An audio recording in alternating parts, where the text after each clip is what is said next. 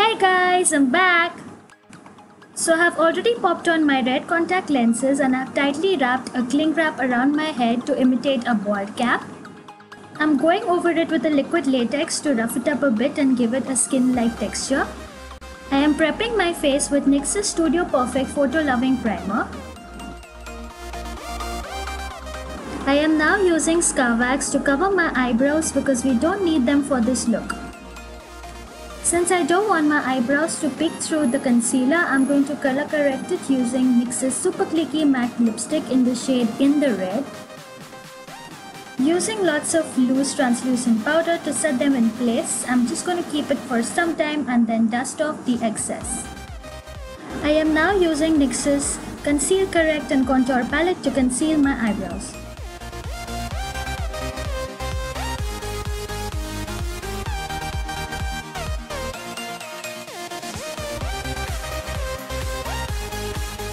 I am now using NYX's Total Control Drop Foundation in the shade 01, which is the lightest shade so that the colors can just pop.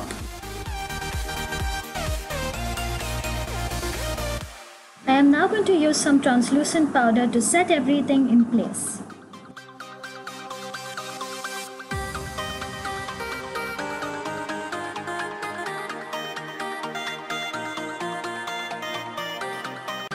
I am now using the lightest pink shade from my Sweet Cheeks palette and I'm going to evenly apply it to give my face a wash of color in the shape of a skull. Now I'm wearing my headpiece so I can trace the melted ice cream on the skull. For that I'm using the liquid suede lipstick in the shade Little Denim Dress. After that's done, I'm going to remove my headpiece and I'm going to continue with the rest of my face. Oh my god, so now I'm using NYX's Slide On, Glide On, Stay On and definitely a Turn On Waterproof Extreme Color Lip Liner in the shade Disco Rage to map out the skull. Oh my god, that was a mouthful. It's now time to add some depth and definition to this look. For that I'm going to be using the blue from my AVANT Pop palette and some brown from my 3 Steps to Sculpt palette to create some shadows.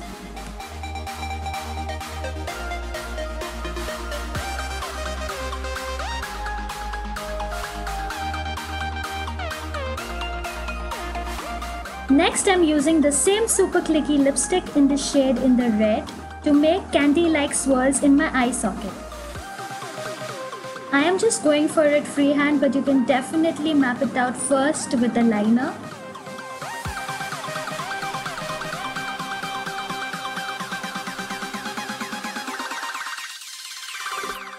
Here I'm just adding some browns using the same 3 Steps to Sculpt palette to create some depth.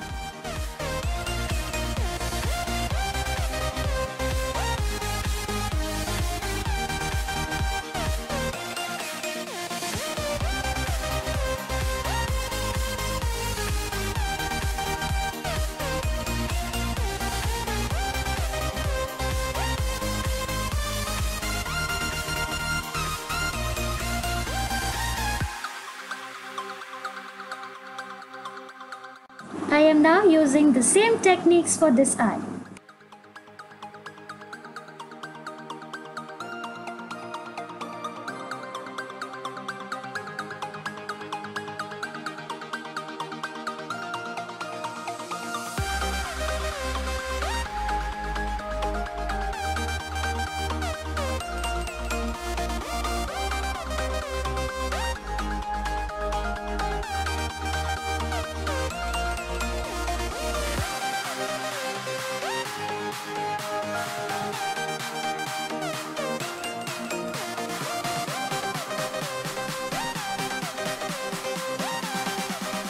I am now using the ombre blush in the shade Insta Flame to add more color and dimension to the skull.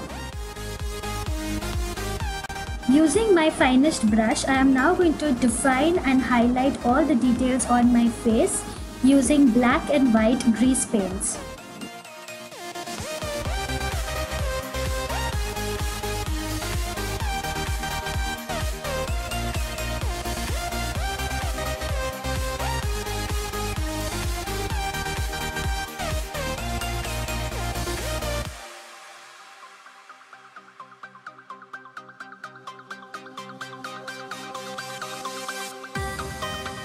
I am now carving out and filling in the hollow of my nose.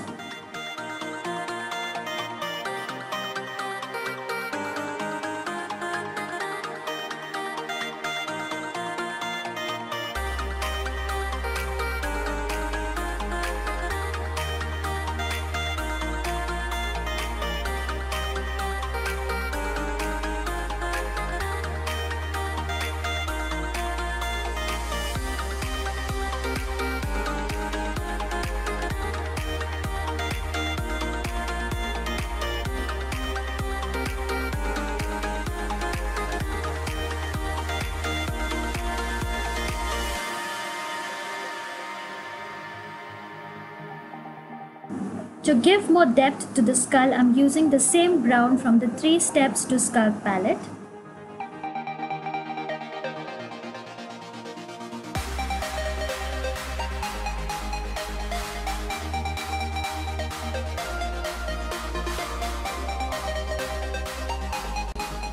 Using black grease paints, I'm just carving out and filling in the hollow underneath my cheekbones.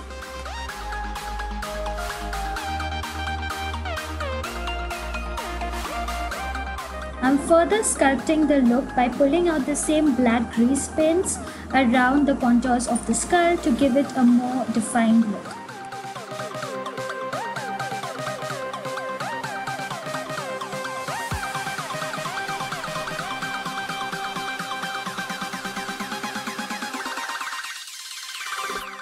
Now I'm using white grease paint to create teeth and then defining it further using black grease paint.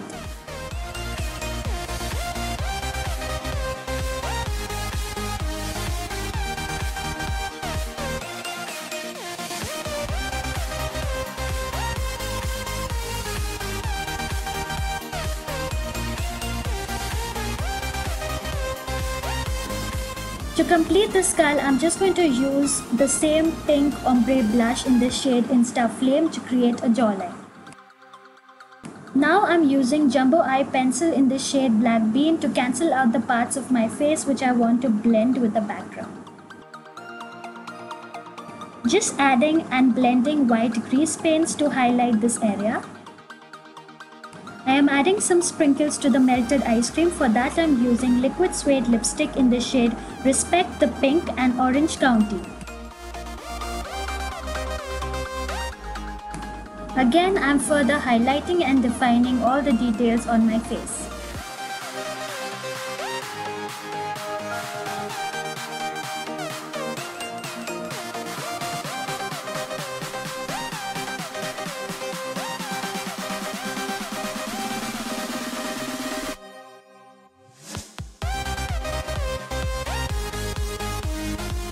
With black grease paints, I'm just going to go all over it with my neck to cancel it and blend with the background.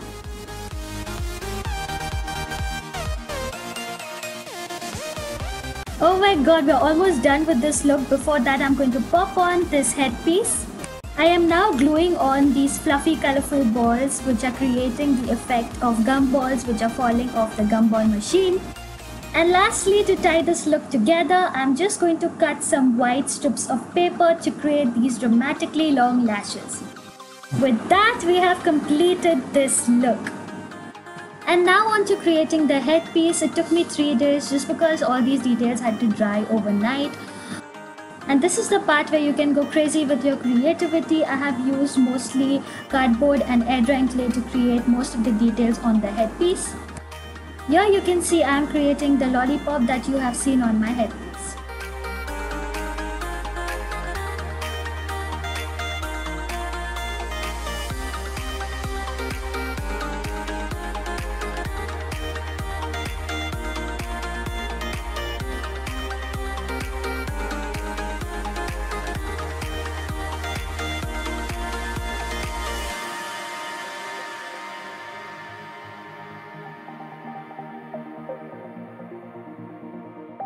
Already create the base of my popsicle using cardboard, and now I'm just going to make it more sturdy by wrapping on some air drying glue.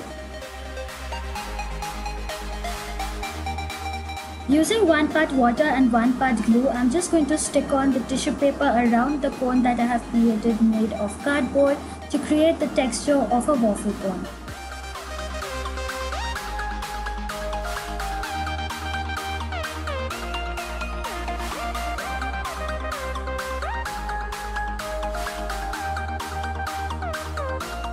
I am using the same technique onto the headband so that I have a sturdy base. I let everything dry overnight, and the next evening when it was completely dry, I hot glued all the elements on, and then I painted and added more details using poster paints. And that is it. I hope you guys like this video, and I'll see you next time. Bye!